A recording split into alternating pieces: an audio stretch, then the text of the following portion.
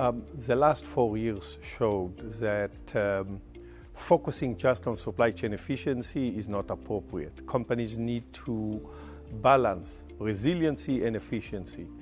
And that's really an important transformation relative to what we saw before the pandemic. Data science is changing the way we manage production system and we manage supply chain.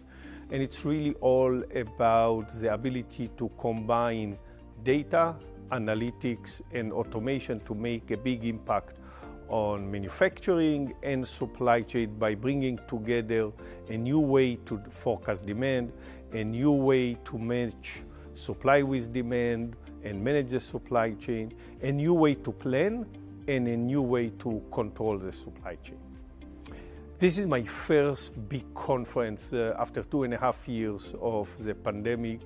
It's an opportunity to be together with people from academia and industry, think carefully about the impact of the last 2 to 3 years on manufacturing, on supply chain, and on logistics systems. I'm excited to be here.